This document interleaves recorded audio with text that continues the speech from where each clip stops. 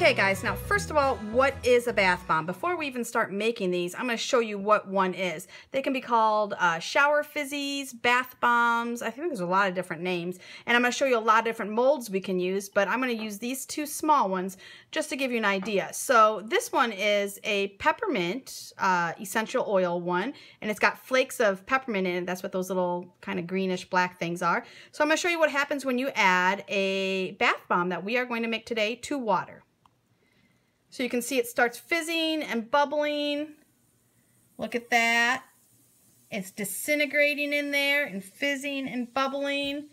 And what it will do is it'll keep doing that, and it'll do that until it completely dissolves. Now all those black specks floating on top are merely the peppermint flakes that I had put in that one. Now let's show you with a round. This is a small round bath bomb. A lot of people use these in their foot soaks.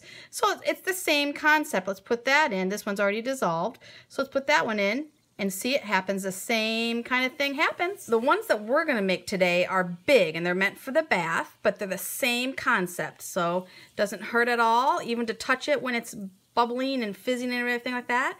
It's perfectly fine. It's actually quite cool to the touch.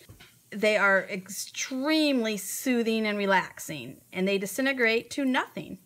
Hey guys, welcome to Simple Hobby Homesteading. I'm Jenna again, and we just saw what bath bombs do, how they work, so let's actually make them. The recipe is really simple, and you can get everything you need from the grocery store, which is wonderful. So the basic recipe is 2 parts baking soda, 1 part citric acid, 1 part cornstarch, a carrier oil like sweet almond oil, vitamin E oil, avocado. Today we're going to use sweet almond oil. It's my favorite to use in bath bombs because it provides a breathable layer on your skin, keeps all that moisture in really nice, but also allows for your skin to breathe.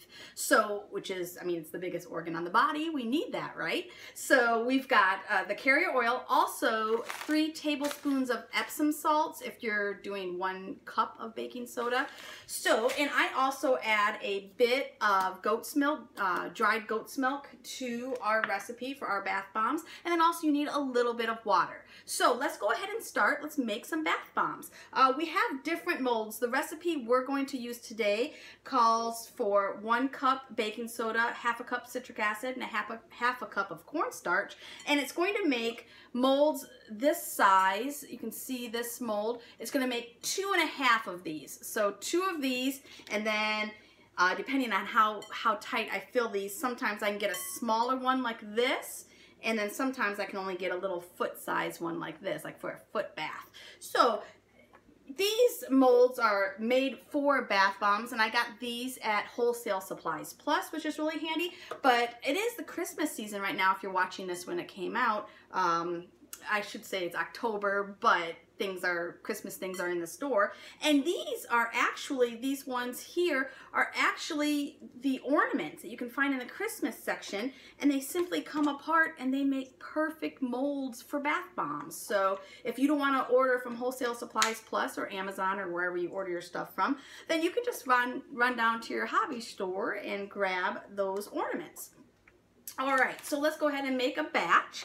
So first, let's get our baking soda. Let's get our measuring cup out first. And the nice thing about bath bombs is the measurements really, they don't have to be perfect. So we're gonna get our baking soda first. Now this is just regular baking soda. I buy it in bulk, and so that's why it's in this kind of bag. But this is the same kind that comes in that little orange box at the store, and so you can go ahead and get that. So we're going to put a full cup. And we've got, this is a 1/2 cup measuring cup, so I need 2 of those. So we've got there we go. Just shake it a little bit to even it off. There we go. So we've got 1 cup of baking soda. Next we need citric acid. Now you can find citric acid in the store in your canning section. It'll look like this. That's what it looks like if you get the Ball brand citric acid. It's going to be much cheaper if you buy it in bulk, and you go through quite a bit of it if you're going to make bath bombs for Christmas or for gifts or for yourself. And so I suggest that you do go ahead and go bulk with that. So we need a 1/2 cup of citric acid, and even though it has acid in the name, it's perfectly safe when used in proper amounts. There we go, citric acid, and then cornstarch. Once again, cornstarch is in your store in every aisle of the baking aisle. And it comes in a box or it comes in a can, whatever you want to do with it. Half a cup of cornstarch. There we go, right about that. Now what I like to do before I add my liquids is, oh, goat's milk, almost forgot that. We put in, for this recipe, I always put in a teaspoon of this dried goat's milk. And this is the only recipe at Simple Hobby Homesteading that we use store-bought goat's milk. Other than that, we milk our own goats for that milk. So I like to take my dry ingredients and just kind of mix them up with a whisk gently. Now, do not have your head right over this bowl. Kind of push it back a little bit when you're mixing it up. That citric acid tends to be a little harsh on the lungs, so we don't want to breathe that in a whole lot when we're mixing it. If I hold it like this, just a little bit far away, I don't have any issues at all. But it's safe. It's completely safe. So we mixed up, kind of like making a cake. We mixed up those dry ingredients, and now we're going to go ahead and add our liquid ingredients. All right. So first, partial liquid. Well, I guess it's not really liquid. Epsom salts.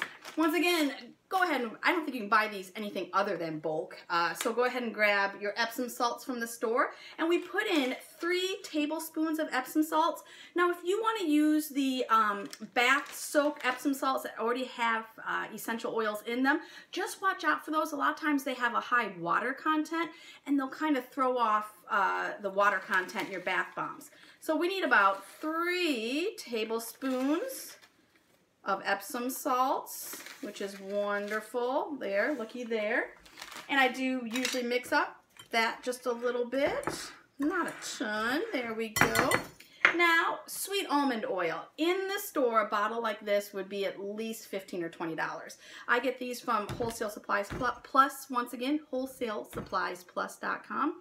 And it's much, much cheaper. A lot of times I get it in the 5-gallon jugs, but I do get a couple of these because they're a little bit easier to pour. We only need 2 teaspoons of sweet almond oil.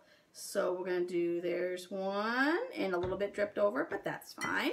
So there, we're just going to stir, and be careful when you stir because this is a powder and it will go all over if you let it. So just stir gently. There we go. We have 1 teaspoon of sweet almond oil. Now we need 1 more teaspoon because we need 2 total. Look at that. 2 teaspoons of sweet almond oil, and we're stirring very nicely. And just watch out, your hands are going to be a little dusty, so if you're wearing black pants and you, I don't know, put your hands on your pants, you're going to have white handprints no matter where you put your hands on your pants. So just think about that. All right, so there we go. We're just going to mix that up a bit. Now, the last thing I'm going to add as far as the basic recipe goes is this water. Now, as soon as you add water to this, it's going to start bubbling and fizzing. Remember at the beginning when we put those bath bombs in the water and they started bubbling and fizzing? Well, when you add the water, it's going to start doing that. So we want to add the water very gently and slowly. So it can be any kind of water. It doesn't have to be distilled or bottled water or whatever. I just find it's easier to pour out of a bottle. So you're only going to add about 1 teaspoon of water. So I get my teaspoon. I let just a little dribble in. Yep, there we go. And you can see there's just a little, well, you probably can't see, but there's just a little bit of fizzy, and that's okay. Just keep stirring, like Dory, just keep swimming, just keep stirring. And you do, just keep stirring until you get all that water in. There, it took me that long to get 1 little teaspoon of water in. And that's exactly what we're looking for in that. So we're going to give it a good stir, and then we're going to test it. We're going to see if it's ready to be put into the molds. Well, actually, we're going to add the essential oils first. I'm sorry about that. So, the way you figure out if it's ready to go into the molds, after we add the essential oils, but we can do this step before so that we don't get essential oil all over our hands and walk around our house smelling lovely. I guess you could if you want, but it tends to be a little overwhelming if you're making lots of bath bombs. So we take a handful and we just see if it clumps together in our hands.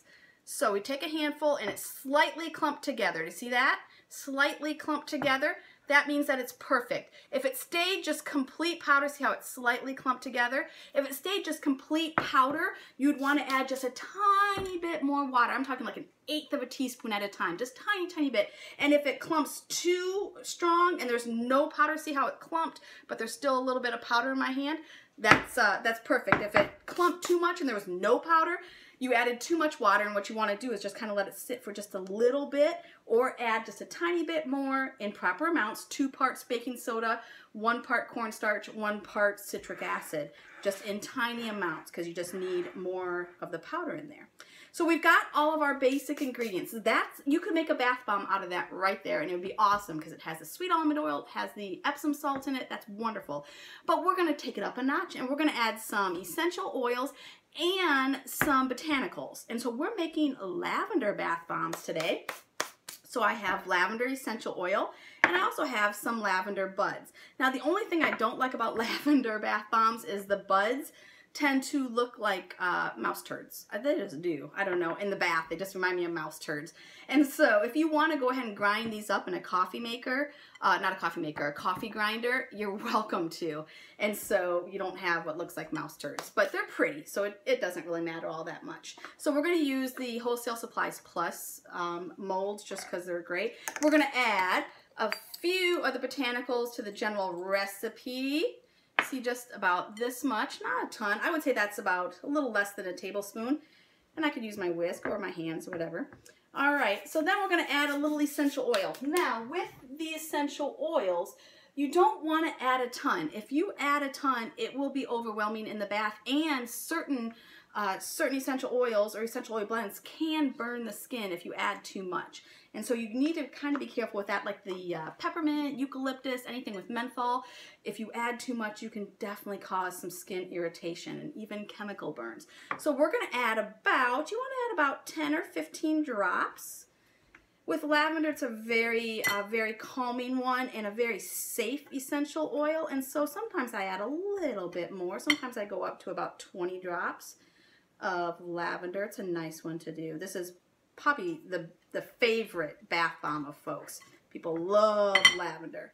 So there we go. We added all of those. Beautifully done. All right, folks. Now, whoops, that's not the right cap for that. There we go. Now, we are going to start filling our molds. So, I'm going to stir this essential oil in there really well. See a little bit of clumps, but that's okay. The clumps are fine. It's not a big deal. So, oh, I can smell that lavender already. It's strong.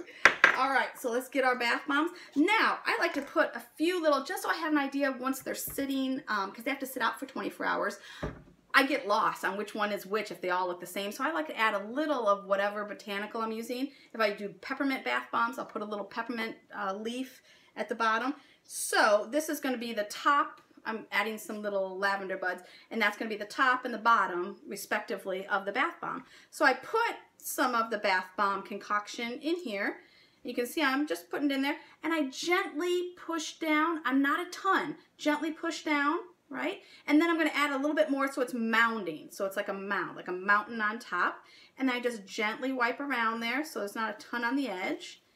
All right, and I'm going to put it right there for now. Just set that 1/2 aside. Now I already put the botanicals in the bottom. I don't know if you can see it there. There's botanicals in the bottom. A few little lavender buds, little mouse turds. All right, and I'm going to do the same thing with this other half. I'm going to put it in until it fills up. I'm going to gently, with my hand, pat it down, or press it down, I should say. And then I'm going to mound it on top. I'm going to mound it on top, just like that. And then just like I did with that other one, just kind of go around with my finger and just get kind of the excess around the ring. I don't want to go into the actual bath bomb part too much there. So now it's time to put them together. And this is always kind of a fun little experiment to try to get them together fast enough so that they don't all crumple. But I just bring them together like this. And that's why these molds are nice. They've got a ring to kind of give you a grip. But I just bring them together. And then you can see, I just push them together. Now be careful when you push these together because this plastic is a little thin and it will dent. But I gently push them together and get all that excess, okay? And then I can take a top off and I'm just gonna kind of get some of this excess because we're gonna keep using this powder to make more bath bombs. So we wanna try to get all that extra stuff out so we can use it in the future bath bombs that we're making. so I get that excess around the edges. There we go, see? And then I'm going to put it back on. There we go, and it fits just on there perfectly. Look at that. And even if you do dent it a little bit because you push too hard on the actual mold, that's perfectly fine. It just looks like a moon crater. So I'm just going to do it one more time here, get some of this excess off. And lines up beautifully. There we go. And you can see the bottom of our bath bomb has got the botanicals there, and the top of our bath bomb has botanicals. Now I'm just going to set this aside. One handy thing is a cup. I'm just going to set this one aside, just like that. And we're going to go on and make another one. So let's make another one right here. Let's put some botanicals on the bottom. All right, and we're going to fill it. Just fill it to the top there. Fill it to the top. Press it down gently. Press it down with my whole hand gently. And then we're just going to fill it up. So it's gently mounding in the middle. Gently mounding in the middle. I'm just getting all that excess around the edges off. And there's the other half to it. Let's put some botanicals in the bottom there. There we go. A few little more. And we're going to put some more in. Just like that. Fill it to the top. Fill it to the top, and then gently press it down. Now, what happens if you press it down too much? If you pack these too full, they'll expand. They do expand a bit, and they're going to end up expanding, and they're almost impossible to get out of the mold. And so we don't want to fill these too much. We want them just to very nicely pack together, but we don't want to have them crazy full. So that's why we don't want to press down super duper hard or keep pressing down. We only do that once. So now we're going to put the two halves together quickly. Oh, looky there. Put them together quickly. There we go. And I'm going to lift the top off, and I'm just going to get that edge off just like I did with the other one. Very well done. There we go. And we're just going to put it back on, and kind of this is a couple step process. There we go. Gently squish it together. Push it together. Lines up nicely.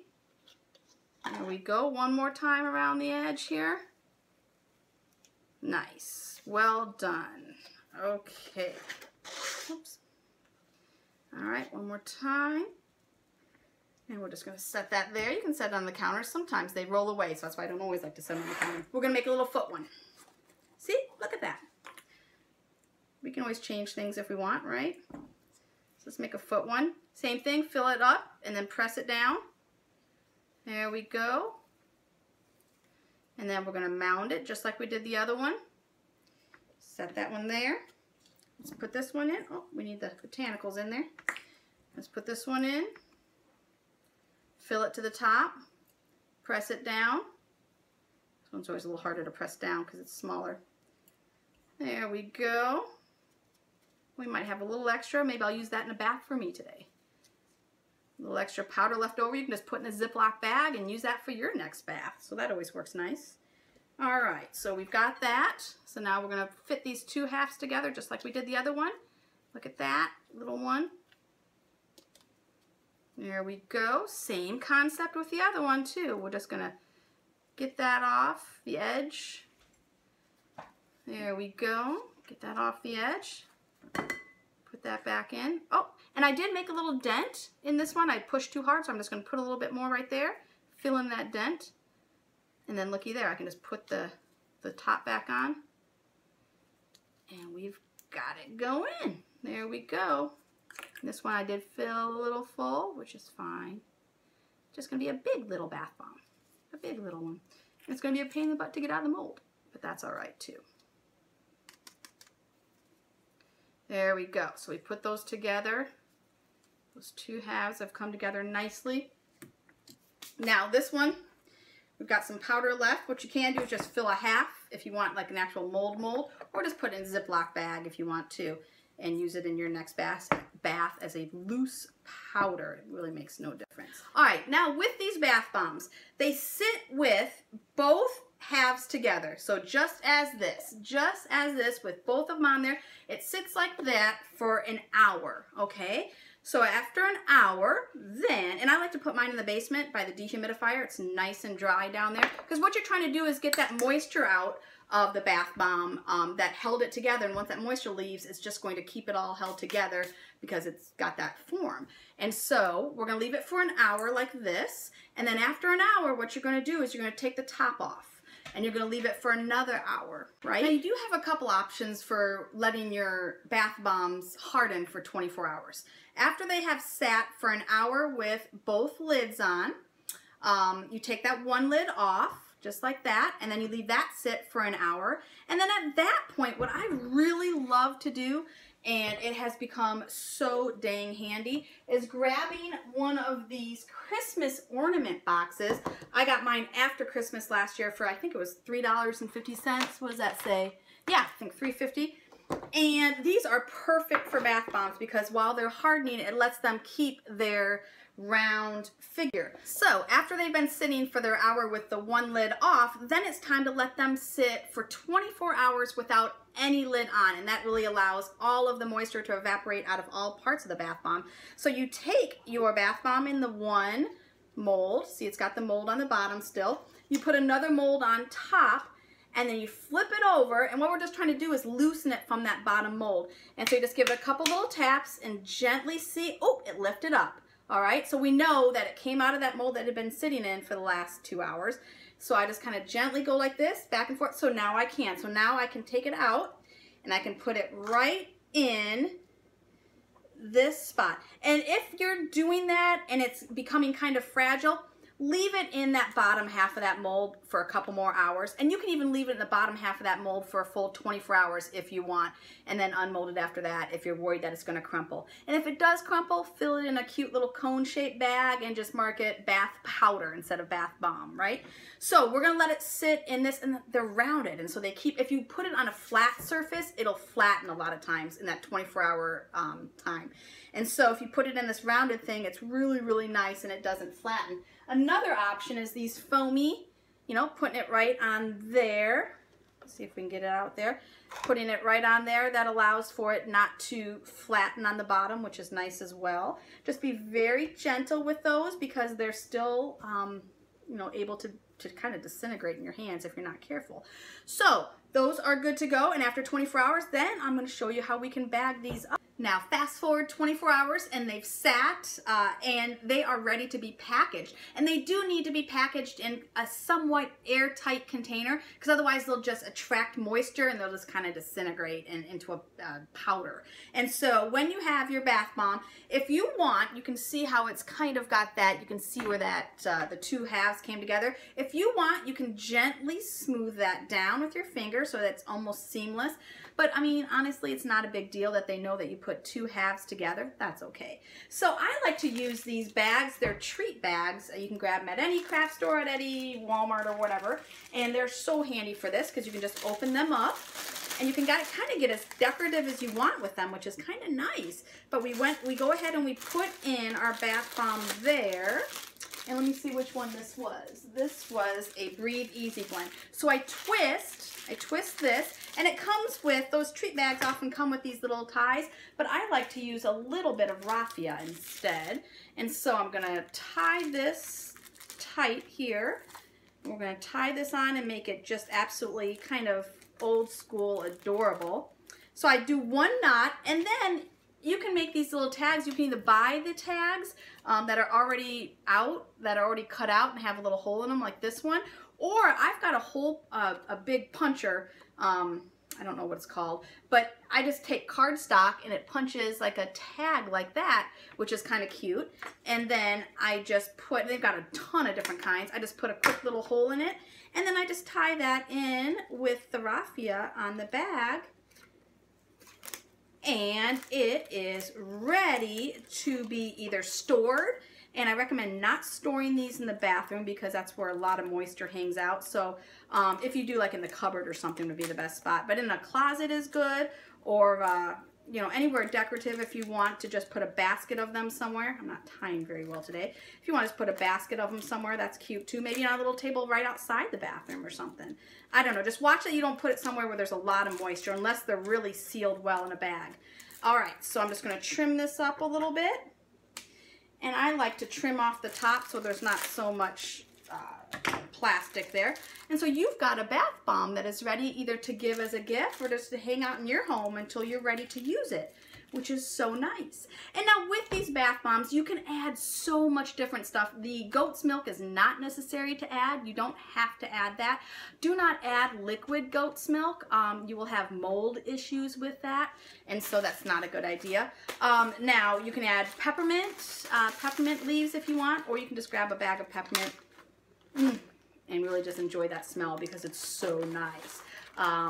Or some eucalyptus leaves, which are really, really nice. Now I do a blend also. This is eucalyptus leaves, oats, and colloidal oatmeal is a really fancy name for just ground oats, just plain oats, just ground to a fine powder, and that's all that is. So I do that, chamomile, and some goat's milk powder in here, and that's a really nice blend. I don't even add any essential oils to this bath bomb when I add this blend in there, because it's like steeping yourself in a bath of tea, and it's so good for your skin, and it smells incredible without any essential oils. So that's always nice. You can use bath bombs with no essential oils and just herbs if you want, and it's just so incredible, so nice. So I hope you guys had a blast learning how to make bath bombs and see that they are so easy and actually quite inexpensive to make at home.